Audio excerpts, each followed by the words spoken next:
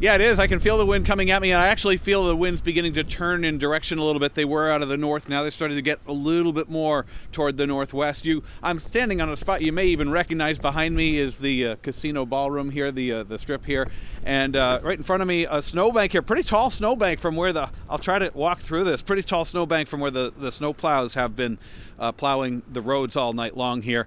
Head over to the sidewalk here, and you can see the drifting of the snow, sort of the smooth angling of the snow right here in front of me. That's because of those winds.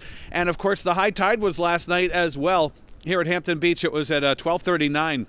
We have some footage of that. As you can see, there was no major problems with it. It certainly was a choppy sea, and some of the waves came up on the sides of the seawall here, but no real problems there. The next high tide is coming up today at 12:54. It's a slightly higher tide. It's about 9.4 feet, and that still should not cause major problems, even though the seas will be a little, I guess you could say, angrier because of the storm that's churning and strengthening to our south through the day today. But the winds, that's a key component in causing coastal flooding, and the winds are going to be coming out of the northwest at that time, so that will be pushing the waves back out to sea. So that's what's going on here. The winds have been picking up for sure. We've been seeing them gusting as high at Portsmouth as 28 miles per hour just in the last few minutes, and we've been noticing it here at Hampton Beach. So live here at the beach, I'm meteorologist Josh Judge, Stormwatch 9.